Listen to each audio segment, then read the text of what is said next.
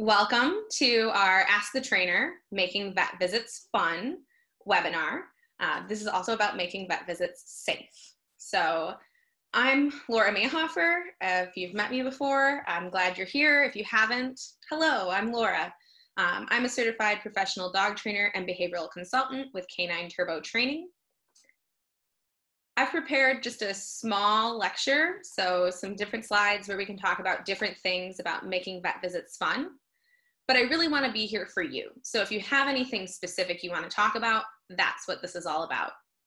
And we'll go slide by slide so you can ask questions on that particular slide, or you can save your questions for the end and ask them at the end where we'll also have time for questions. And this is Janora in this photo. This is my sweet girl. She's at the vet and she's smiling because we've done quite a bit of work to make sure she's pretty comfortable there. So getting started, we really want to focus on building positive associations at the veterinary office. And this usually starts by happy visits.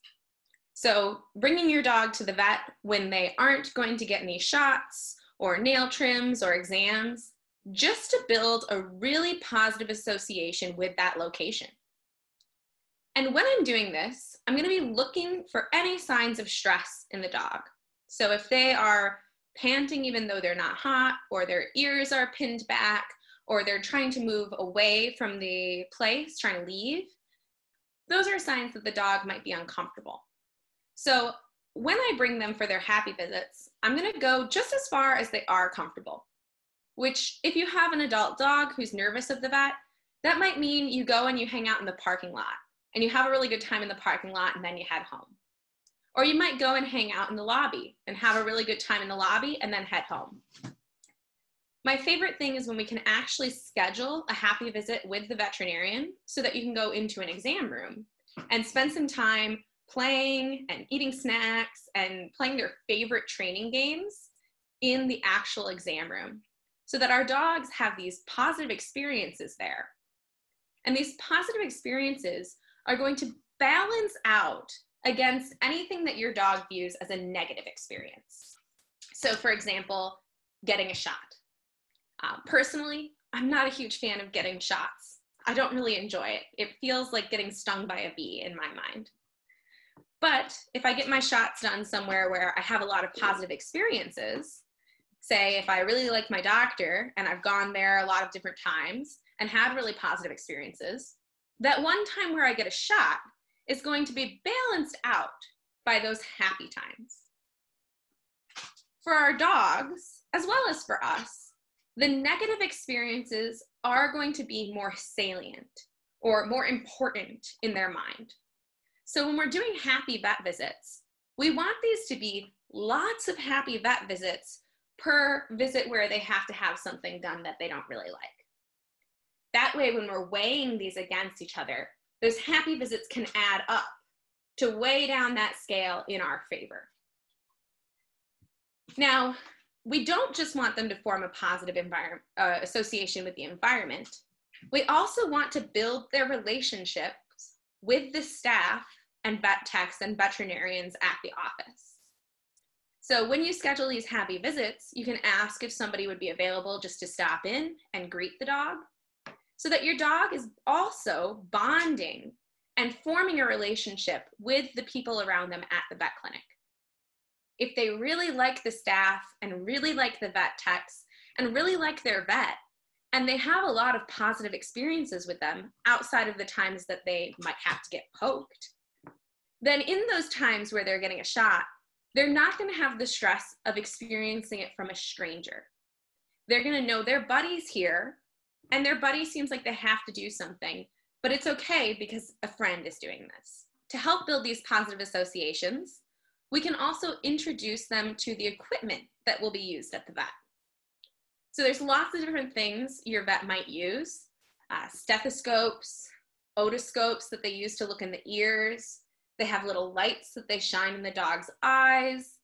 They'll use syringes with the needles. And a lot of these things are things you can actually acquire yourself.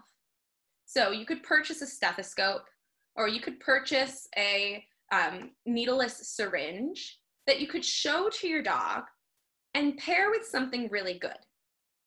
So in this bottom image, you see these kitties and fish. These are showing a handling exercise where the handling predicts a piece of fish. For our cats, fish is a really good treat. For our dogs, fish can also be a really good treat, but it's a little bit stinky. So you can usually get away with things like hot dogs or boiled chicken or little bits of cheese. One of my favorites for my dog is scrambled eggs, which is really tasty. Having the equipment predict something good. So you have a stethoscope, you show them the stethoscope, and they get a treat. You show them the stethoscope, they get a treat. Your dog will start to think about the treats when they see the stethoscope. That stethoscope predicts something really good for them. They want to see that stethoscope again. Then, when the vet has to do an exam and pulls out a stethoscope, your dog's going to see it and be happy to see it, instead of nervous if it's the first time they've seen it. And if your dog already has a negative association with these tools, let's say they see a syringe and they know that's going to poke me, you can start really slow with these things.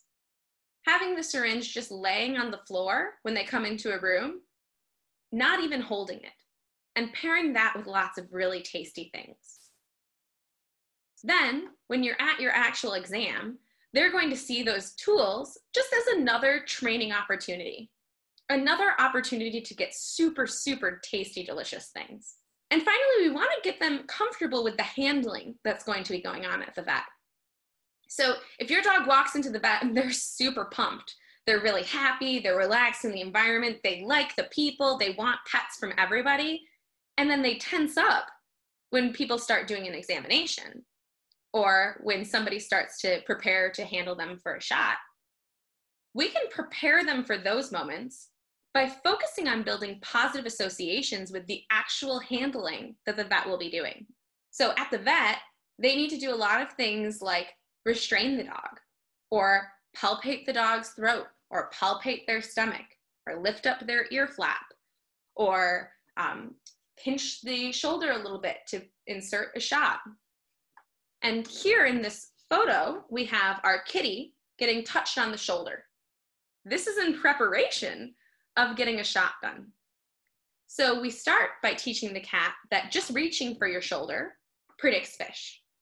A hand reaching towards you in a very specific way. And our dogs can really tell the intent behind a reach. So a hand reaching for a pet is going to look very soft.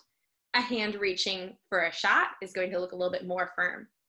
So we reach and touch in this really specific way, as if I'm going to touch you, not I'm going to pet you.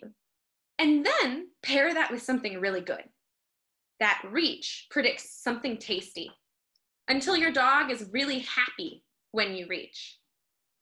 As you reach and pair that with something really good, we're only going to be reaching to an extent where the dog starts to notice it. So pairing those reaches with that food, so your dog starts to create a positive association. So once your dog or cat, if you're working with a cat or any animal, you can do this with rabbits. I've actually been working on this with our chickens to be comfortable with me handling them. Once they're comfortable with the reach, we can start to do more intentional palpating of different places, or pinching the skin so that the skin lifts up, as the vet techs or veterinarians are going to have to do for shots. So here you see little kitties getting pinched in the shoulder. Throughout this, you see the cat looks comfortable. So we're only going to be working to an extent that the animal is still relaxed. So reaching out, pinching the skin, and then feeding a really tasty treat. And I'll often start by just barely gripping the skin and building up to actually reaching and pulling the skin more, like you can see me doing with my shirt. And each time, that predicts something really, really good for the animal. Finally, we can pair it with that vet equipment. So if you have a needleless syringe, you could take that pinch and then show the syringe and feed a treat. I'm not going to put the syringe right there right away. I'll practice doing a little pinching and showing the syringe and feeding a treat. Then I might stop pinching and just practice moving a syringe towards them. When they're comfortable being touched in the shoulder with the syringe and getting tasty treats, then I'll start to pair those things. Pinching the skin, approaching with the syringe, yay, good job, and feeding a treat.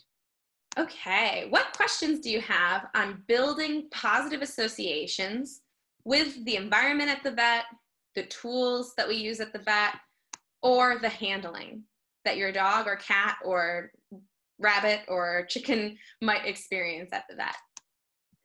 I'm going to move on to the next slide. If you have a question, though, feel free to jump in at any time.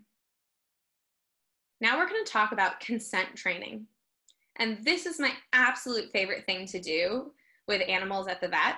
Consent really means that you can say yes and no to an action or activity that's going on around you.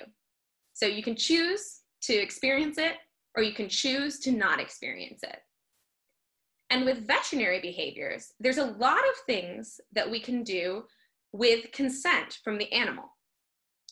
Now, this kind of training actually started in exotic animals in zoos. Because if you have a large cat, a tiger, a puma, or if you have a really big animal like an elephant or a rhinoceros, you're not going to be able to force them to experience these things. A rhino is not an animal you can restrain in order to do a nail trim on. So trainers and veterinarians working in zoo situations have come up with lots of creative ways to prepare these animals to actually choose to have the husbandry or veterinary behaviors done. Now, at the Creature Conservancy, our director of training, Kate Wilson, works with a mountain lion on consent training for vaccinations. So for her, she has an I'm ready behavior, which is putting her nose in contact with a target, which is like a big tennis ball on the end of a stick. She puts her nose on the target. That means she's ready. The vet can give the shot. If she is not ready or needs a break, all she has to do is stop making contact with that target. So her nose is touching the target. If she moves her nose off the target, she's saying, I'm not ready, hold on, I need a break. And everybody stops. This is how we avoid the animal having to use aggression to get us to stop. They know how to say, okay, do it. And they know how to say, hold on, I need a second. We do this by first teaching the animal a behavior that they can use to say, let's do it, I'm ready. And this behavior should be something that is sustained. So they keep doing that behavior. And if they stop doing that behavior, it means they need to take a break. Some of these behaviors are going to be more obvious, such as touching the target with their nose for an extended period of time. One that we often use is a chin rest, where the animal rests their chin on your hand or on a leg or on a pillow. And as long as their chin is resting in that location, you can continue doing what you're doing. If they move their chin at all off that area, we stop doing what we're doing. So the animal is saying, you can do it, or I need a moment, without having to turn to biting or any sort of aggression. Now, when we're teaching this, we use gradual desensitization and counter conditioning. So as I was talking about creating positive associations with handling, I mentioned that I'm not just going to reach and pinch right away. I'm going to start by just touching. With consent training, we usually start by teaching the animal that they actually have control over what we're doing. So with the animal performing the behavior, we start to add in a behavior on our own. So in this photo, you can see this sweet lab. His name's Tonka. He's awesome. But he had an ear infection and he needed to get ear drops. And he did not like ear drops. And when this bottle of ear drops came out, he would run and hide in the other room. So we worked with him on consent training, teaching him that if he put his head in our chin, or I think for this boy, we might have done, if you sit and look at a treat pouch. So if you're in a specific body position, looking at a particular thing, we will move forward with what we're doing. If you look away, or change body position, we will stop what we're doing. And we started by having him perform that behavior while seeing the eardrop container. So the eardrop container is here. You sit and you look at the treat pouch, you get a treat. If you turn away, we move the eardrop container away. And so he learned sitting and looking at the eardrop or at the treat pouch would produce an eardrop container, but far away from him. And once he learned that, we started to move the eardrop container side to side, not actually even towards the animal yet. And the first time we did this, he looked away from the treat pouch at the eardrop container, like, what are you doing with that thing? And so we returned it to our lap, and we waited for him to look back at the treat pouch. He looked at the treat pouch, we presented the eardrop container again, moved it slightly, and then fed him a treat. If you're familiar with mark and reward training, you'll know that we often use a specific sound or a flash of light or a touch to tell an animal that they've earned a treat in the moment. And here with consent training, we use this, marking at very specific times so the animal understands that it's both their behavior and our behavior that's earning them the treat. So first, we rewarded him for just sitting and looking at that treat pouch. Then, once he was very skilled at doing that, we stopped marking for looking at the treat pouch and started marking for our actions. So you sit and look at the treat pouch, we present the bottle, yes, and feed a treat. You look back at the treat pouch, we present the bottle, move it slightly, yes, and then feed a treat. If at any point he looked away from that treat pouch or stood up or laid down or changed his body position at all, we stop, put everything back down, but no treat happens. This gives him motivation to do the behavior and allow us to do our behavior, because the good things are happening when he sits, looks at the treat pouch, and lets us do what we're doing. In that way, we have both gradual desensitization, exposure at a level where the dog is comfortable, slowly increasing, so the bottle appears, then the bottle starts moving, then we added in the bottle moves towards you a little bit, towards you a little bit more, towards you a little bit more, makes contact with you, makes contact for a little longer, makes contact and you get a drip.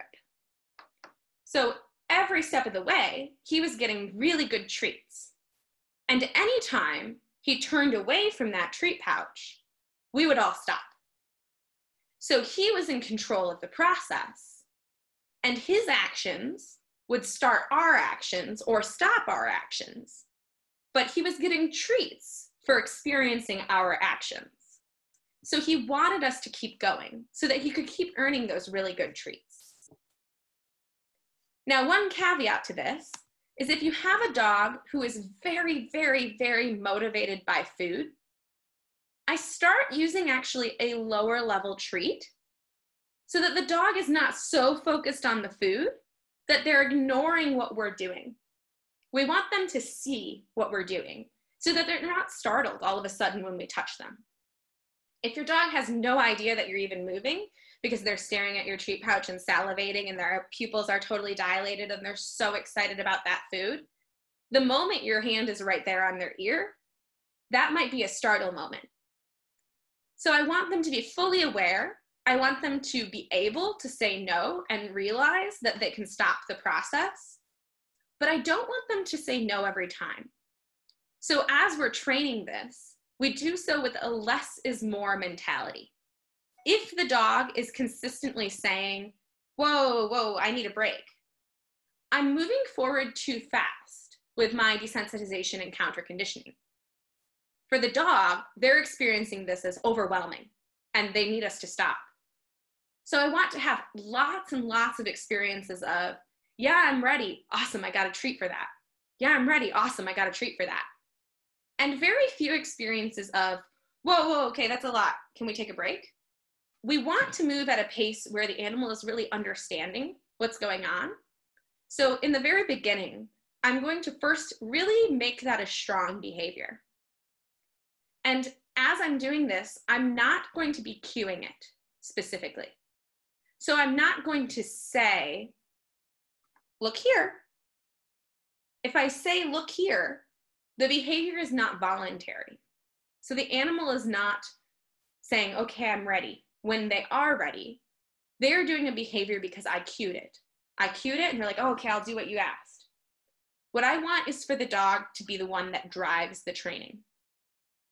Now, it is voluntary in the sense that we're not physically moving their head, but they are not coming to that choice on their own.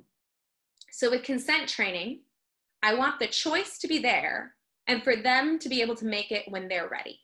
This is kind of a big concept if we've never used it before in training, and it can take a little bit for our dogs to understand it. But once they do, it really empowers them to use these very small behaviors to show us that they're not ready for us to keep going. I've used consent with my dog for all of her shots.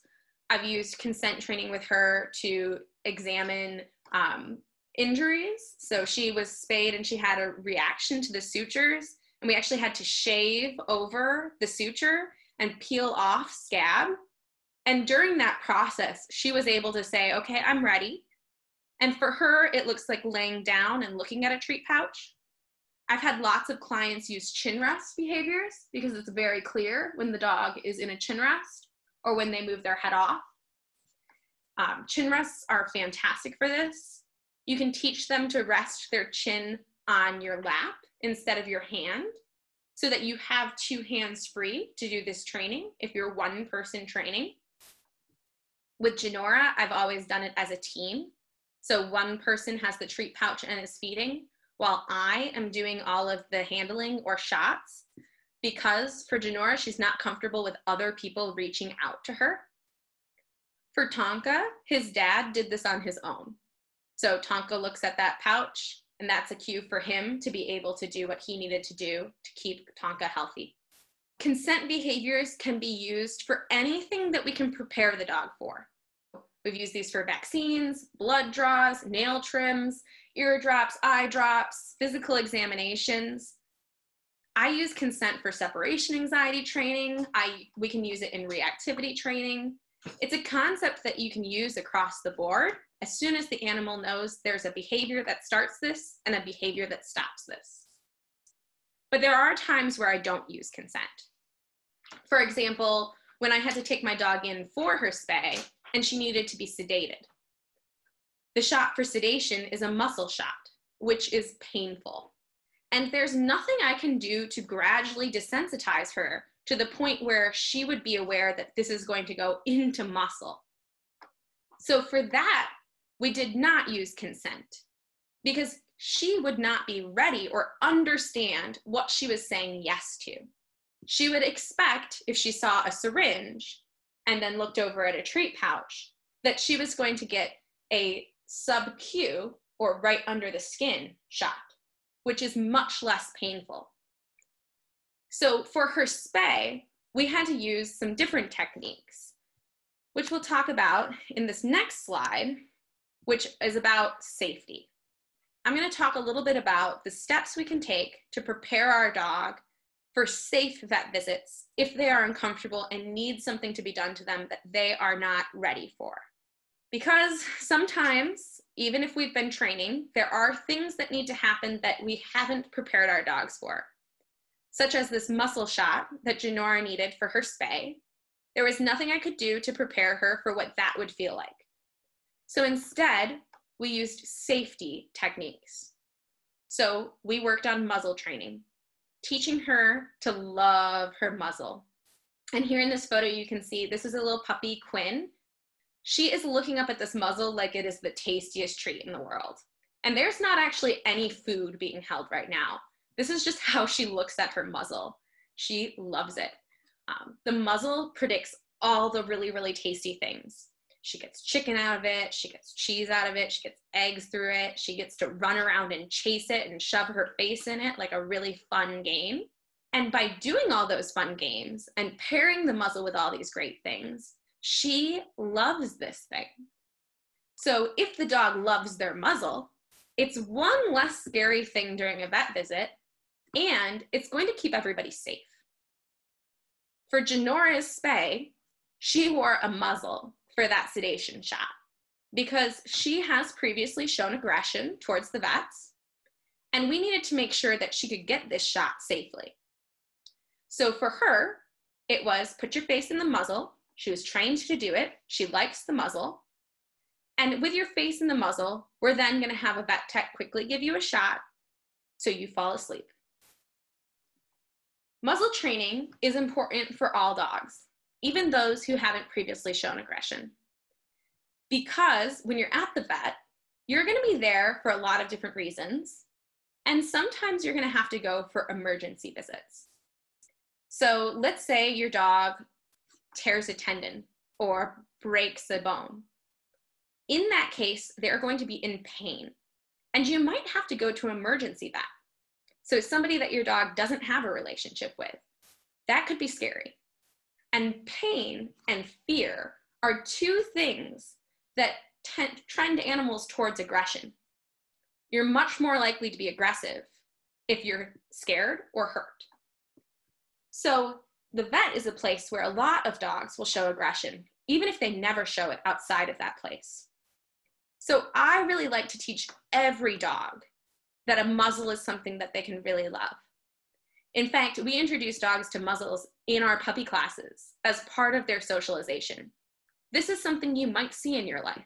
And here you can see in this photo, this is a basket muzzle. It's dark and plastic. It looks kind of like like a scary mask, but these are the most comfortable muzzles for dogs. This is a Baskerville Ultra muzzle. These are really comfortable because the dog can pant, they can eat treats, they can drink water. Once we teach them that the feeling of it resting on their nose and strapped behind their ears is actually something that predicts lots of good things for them, dogs can become really happy with these on. Now, this way, if they have to be muzzled when they're scared and hurt, it's not one more stressful thing. Stress is something that's going to release a lot of hormones into the system. And there is this concept called stress stacking or trigger stacking, which can happen at the vet as well as in other situations. Now, stress stacking happens when the animal experiences multiple stressors in a row, because each of those stressors is going to release these hormones into the bloodstream. And it takes time for the body to process those. During that time, if they experience another stressor, it adds more of those stress hormones. And once they reach a certain level of those stress hormones, we see over threshold reactions, such as biting, growling, running away, and hiding.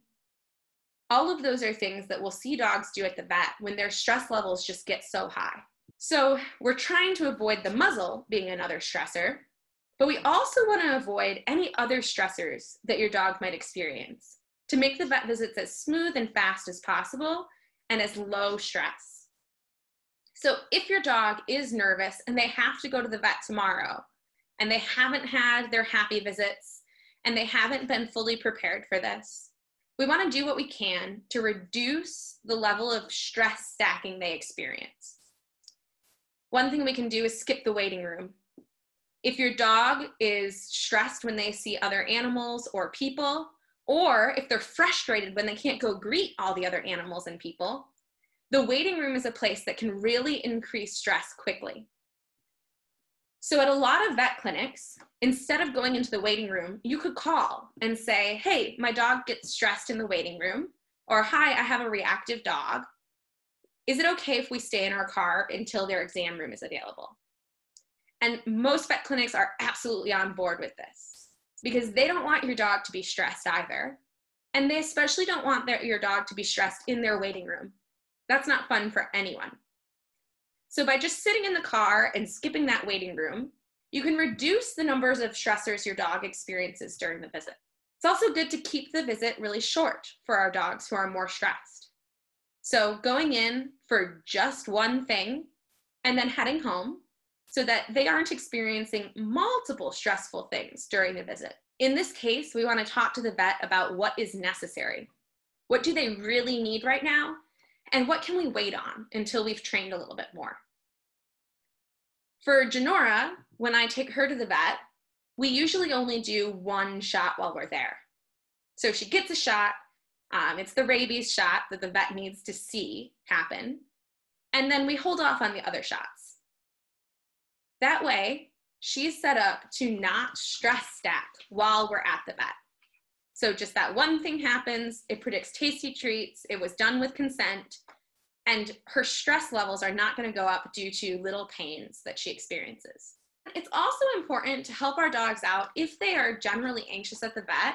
There are different things we can do, such as having some medications on board, preparing them by having a really good day beforehand, setting them up to be at their lowest stress levels when they go in.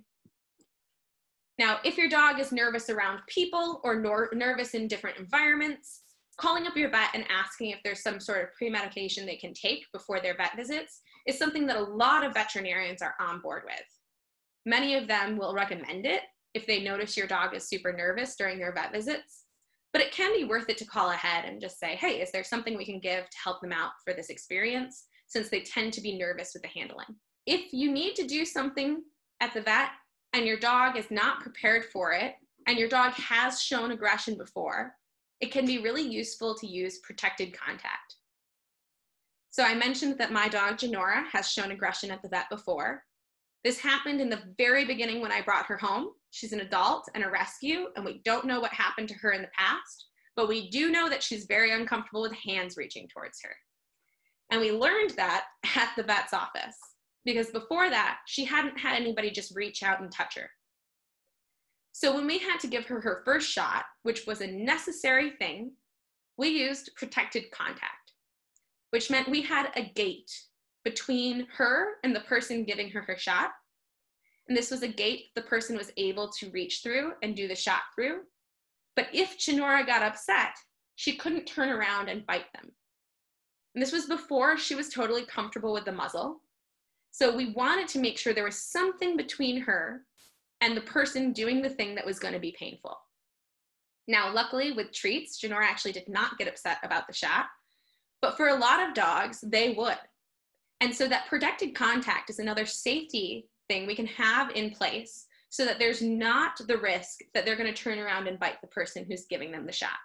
This took just some very quick training. I just taught Janora to move up against that gate and to have her rear end towards the gate so that somebody could quickly give her a shot right back there. And this worked very well for us, and this is used a lot for exotic animals and in zoos. They'll get their shots from behind a protected barrier. There's a lot we can do to make these more safe. One thing I didn't mention is that some vets will actually use cones as their protected contact, so that the dog has a cone on. If they turn around, they can't reach the person right behind them. Whenever we're working with these animals, we're trying to reduce the amount of restraint they're experiencing, because restraint can be stressful. So using our consent and our desensitization and counter conditioning can make a big difference in how they experience these things. And having that muzzle on for safety can help everybody feel more comfortable, so our stress levels aren't also causing our dogs to feel more stressed. All right, we're gonna move on to our next slide, but feel free to ask any questions about safety precautions. There's an old saying that an ounce of prevention is worth a pound of, oh, I lost my saying. An ounce of prevention is worth a pound of cure. With puppies, it's really good to start them out on a super positive note. I really like to set puppies up so that their first vet visits are just super fun. Having them come in for happy visits before they come in for shots can be very beneficial, but is not always possible. So if you can, get your puppy in for a few super fun visits where they get to just play with the vet techs and have fun and get treats. If they need to get shots in their very first visits, or they need dewormer in their very first visits, I like to tell them before it happens, so we don't have the startle effect of somebody just suddenly reaching out and poking you. So I'll give an indicator cue. I'll say, okay, this is gonna be sharp, or ouch, then give it. So the shot is not sudden or unexpected, and have it be followed up with lots and tasty treats. Oftentimes, the vets will want to distract the puppy so that they're not experiencing the whole thing. So I might start with some lower value food that the puppy's eating, say, ouchie, give them the shot, and then give them a really high value treat. So before you got the shot, you didn't even know there were hot dogs in the environment.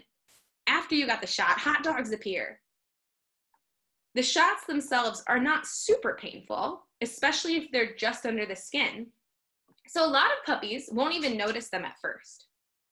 But the startle effect and the cumulative effect of just getting poked and poked can start to add up for them.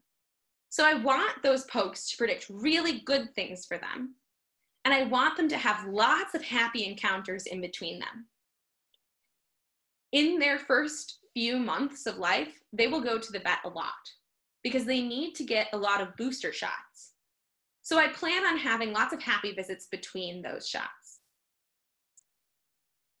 In our next slide, we're going to talk about what we can do right now, since we're currently in the COVID-19 pandemic, and there's not a lot of happy visits going on or non-essential visits going on. There are still a lot of things we can do for our puppies who are only going in for essential shots. But on an average month or year, the happy visits are going to make a big difference in how the puppy experiences the world of veterinary medicine. Now, when you are going in with your puppy, it's really good to bring some really fun toys with you. So having their favorite toys, bringing a bed from home, bringing a bowl of water. So when they're there, they feel like they have everything they need. They can go get a drink whenever they want. They can go relax and lay down on their bed if they're sleepy. And they have some really fun toys to play with. You see this puppy on the top playing with a toy. And on the bottom, our little puppy who's sitting on the scale, there's a toy right to the left of them. Having play be part of their visits sets it up so this is a really fun experience. This is a cool place you can go to play with some new people and get lots of treats. In between the shots and the exam, there's going to be this downtime where the vet techs are preparing their shots or getting ready for certain things or going to get the vet. And during that time, it can be stressful if your puppy is just being restrained or held, or if they're just sitting there and they don't know what's going on. So I like to play during that time. Play is going to really make it so that they have fun in the interim, so that when the person comes back, they're going to be in a good mood, ready for whatever's next. And then I like to use their trained behaviors to advantage.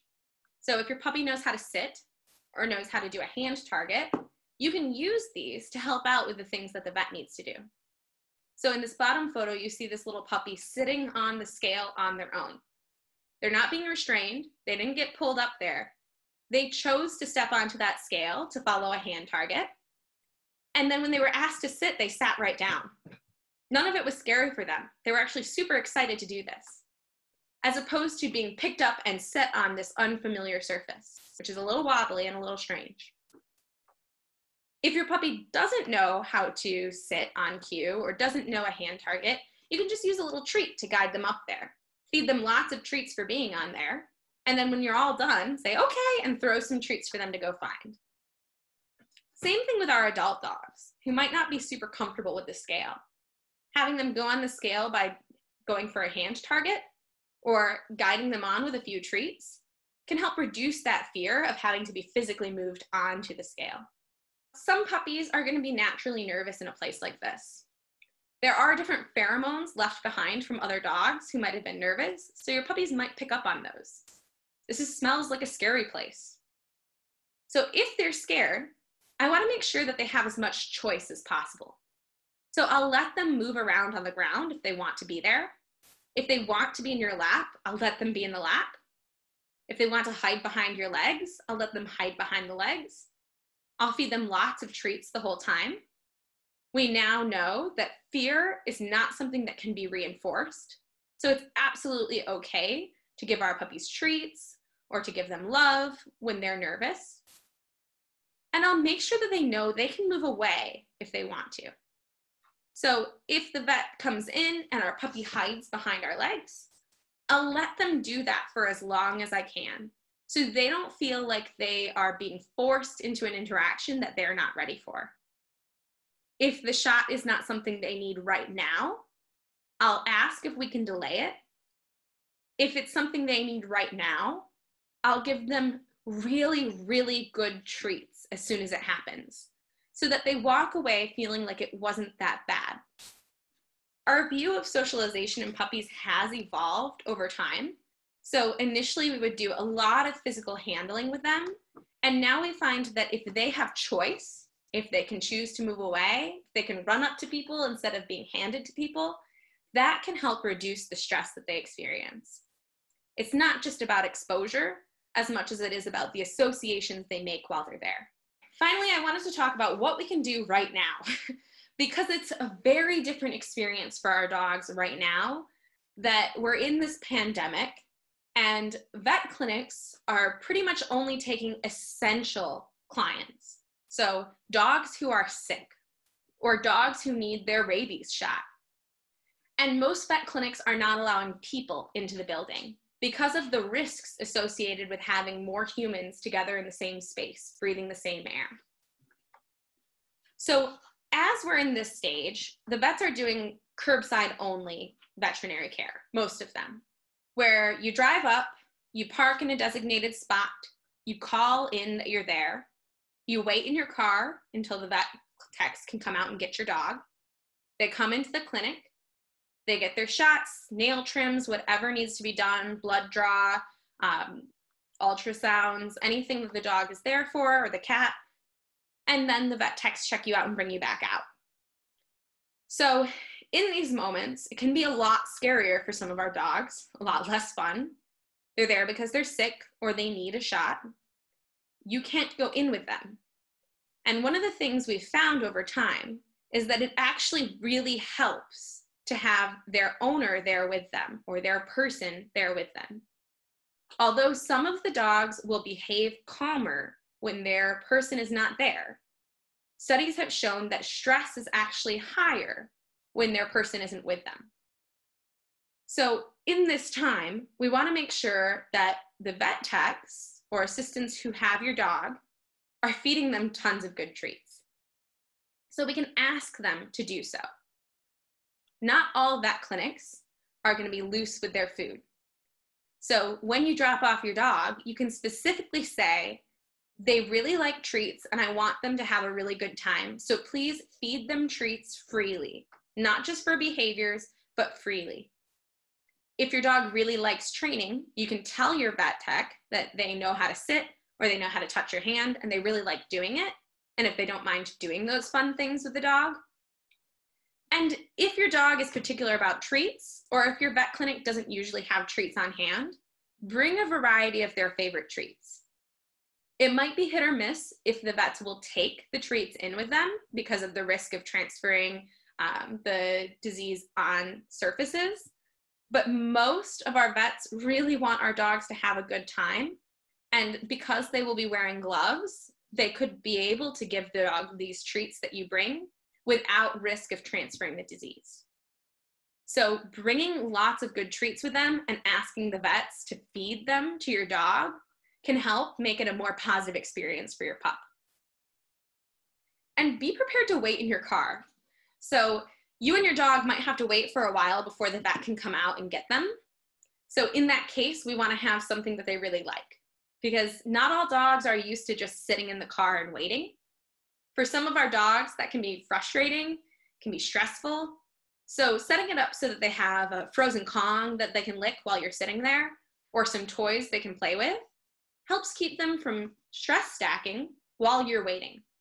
You'll also want to tell your vet about anything your dog is uncomfortable with in advance, because you won't be there in the room with them. You won't be able to say, oh, he's super uncomfortable with having his paws touched, or oh, he doesn't really like when you touch his ears.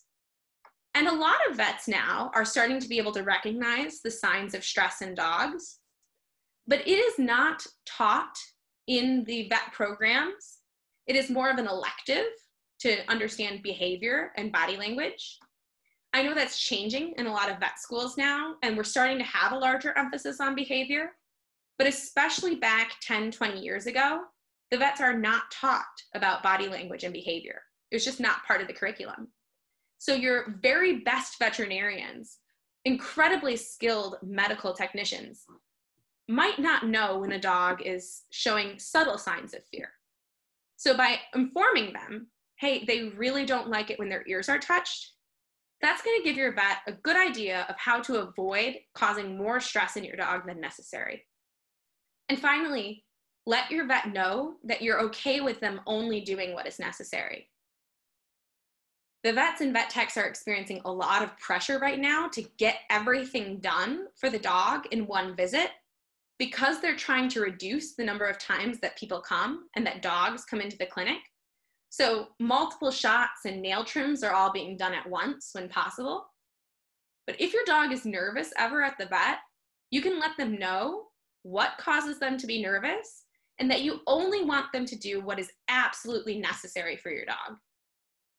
There are lots of different ways we can trim nails at home, or even have our dogs file their own nails on something like a scratch board. If you've never used a scratch board, you can find a really nice tutorial video on our YouTube channel, Canine Turbo Training on YouTube. The owner of our company and founder of Canine Turbo Training, Caitlin Thomas, made an excellent video on teaching your dog how to file their own nails. And that can be super useful right now, as we can't bring our dogs into the groomers the same way. But setting it up so that they're just going to have the necessary things and then come right back out to you in the car will help reduce the stress that is caused in this time where we can't go in with our dogs, so that they're not experiencing all of these things happening on their own and without treats. So that is actually the end of what I have prepared for you. So I'm here to answer any questions you have. Brian mentions, and Caitlin's video is not using the peanut butter on the forehead to trim nails. Yes, you're absolutely right. There is a viral video going around about putting a bunch of plastic around your head and smearing peanut butter on your forehead and then doing nail trims. So your dog is licking the peanut butter off your forehead while you're trimming your nails, bare nails. That is a really risky thing to do. It was a sweet thought, but the issue here is if your dog is nervous enough that you're trying to distract them with peanut butter, then it's likely that they might feel the need to bite if we do something like hit their quick or handle their paws too long. And that peanut butter being on your forehead sets it up so that if they bite, they're likely to bite your face, which is not great for anyone. So if you're going to distract your dog while they're doing a nail trim, it's going to be a lot better to give them that peanut butter on a licky mat or a Kong well away from your face. And even better to train them to be really comfortable with the nail trims. And I didn't go too far into nail trims specifically, but nail trims are one that you can do with consent. And Janora does not specifically like nail trims, but she will offer me a paw and rest her paw in my hand while I trim each nail. Every time I touch the nail clippers and touch her with them, she gets a treat. And we do lots of practice just touching the nails, not actually trimming them. We'll do just a few nails at a time and set it up so that she really enjoys that. But Caitlin's video shows how you can just teach your dog to scratch on a board and file their nails down themselves, which is a lot less stressful for a lot of dogs. But yeah, thank you for bringing that up. It's sad because it was such a sweet thought and idea, but the risks involved in that are super high. Okay, I hope you all found this useful. Oh, awesome. We have a question. So I'm going to go ahead. Hi, Chrissy. I'm going to allow you to talk. Hi, can you hear me? Dan, hi, how are you? I'm good. So I have, with my dog, I mean, the vet is a terrible experience for us, but overall, she has a lot of reactivity and anxiety. So I noticed the last time we went to the vet actually moved further away and she kind of has anxiety in the car. So that was probably like the worst experience we've had at the vet. She was definitely a lot more reactive than she has been previously. Okay. And I think she was just kind of trigger stacked from the longer ride in the car. Yeah. So I'm wondering, I mean, it's so much like even doing like, even after COVID, even trying to do like just, you know, random vet visits, because she's already trigger stacked from the car ride. I'm just wondering what the best approach for her would be. Should I be working with her more in the car? Yeah. Prior? That's exactly what I would recommend. So I love that you got there yourself. I would focus on that comfort in the car first, because I think you're absolutely right. The stress stacking of being in the car sets her up so that she's at a really high stress level to begin with. And so when we get out, that fear of the car is going to be coupled with the discomfort with people, and you're going to have a higher level of reactivity. Right. So I would work on the car first. And I think about setting it up so that the car is something we create positive associations with. And I usually will start by just seeing the car. So just seeing the car gets you treats, but we don't actually go in it. And then we can play around the car and have a really good time around the car. And then I'll actually open that car door and we do the same thing. You just get treats for seeing it. We play all around it, but there's not going to be treats tossed into the car yet or anything to cause the dog to move towards it. I want the dog to just form a really positive association with seeing it. Then we'll start to reward curiosity, because a lot of dogs will start to be curious about why the car door is open, what's going on in there. And so when they sniff the car, I'll say yes, and I toss a treat away from it. So they get the opportunity to get that relief and choose to re-engage. And then we'll build up to even just sticking your head in the car, taking a step into the car, jumping into the car. Playing around it can make a big difference in getting the dog excited enough to jump in on their own. And then once they can jump in on their own, I'll have them just practice jumping in and out if they have fun doing that. And this, of course, kind of depends on your dog's age and how they like, if they like to play and all that. Is your dog older or are they younger? She is going to be 6, but she's very active. Like, she has no limitations in that regard. And then also, I guess the thought that I just had, she has no issues getting in the car. She actually gets excited getting in the car. She used to be a runner, so when I would roll up in the car, that was the only way I could get her once she was running around, is she'd jump in the car. Oh, good. It almost seems like, and maybe it's not the car, maybe it's the triggers. It's almost like once we get to a certain point where she realizes we're not just going around the neighborhood, that's when her anxiety kicks in. Oh, yeah. So it definitely could be the triggers. It could be that change in routine. And so this is just not the same route we take. It could also be motion sickness. So for some dogs, we start to see, you know, they're not anxious until you've been driving for a while. That's been happening with Janora actually on longer drives. She loves the car. She jumps in. It's her safe space. It's where she goes to feel comfortable if we're in an environment and she sees a trigger. But if we drive around for an hour or two, she starts to get drooly and trembly. Yeah. And that recommended actually an anti-nausea medication. So there's a lot of different factors it could be. On the training side, what I'd recommend is practicing drives that are slightly out of your regular routine, but not very long.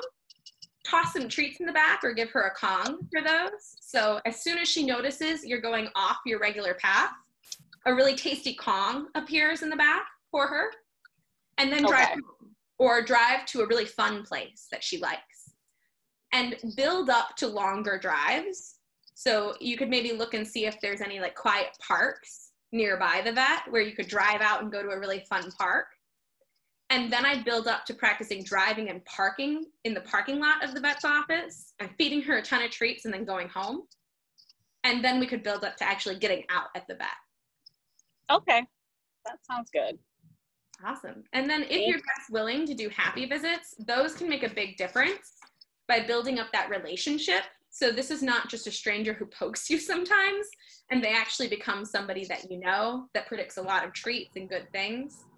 And of course, we would want muzzle training to be on board as well, since we have. Oh, yeah. She's definitely muzzle trained. Good. You're awesome. That's really good. Yeah. That's like my number one thing for everybody. Okay. Well, thank you. Yeah. Thank you for asking your question. I'm going to go ahead and mute you then and lower your hand. Okay. So we have a couple of questions here. So what's the best way to manage reactive dogs when waiting in the parking lot and he goes nuts seeing other people and dogs in their cars? Oh, that is such a good question, Pamela. So what I would recommend doing is either we could find a way to have our dog in a covered crate. So if you have a large enough crate, or if you have a large enough car that you can fit a crate in it that fits your dog, we could cover that crate so they're not actually seeing those dogs and people in the other cars. That would be my number one recommendation, if possible. If that's not possible, then I want to have a lot of tasty things lower down in the car. So a Kong or a licky mat or tons of treats that your dog is lowering their head to eat, so they're not actually up looking out those windows. If they do see a dog or person go by, I want to immediately start feeding really, really good food. So your boiled chicken, your hot dogs, your fish, your Braunschweiger, which is a liverwurst, the gross but delicious stuff that your dog doesn't usually get. And I'll feed them that the whole time a person or a dog is in sight. The other thing I'll do is make sure I'm parked as far away from those other cars and people as possible.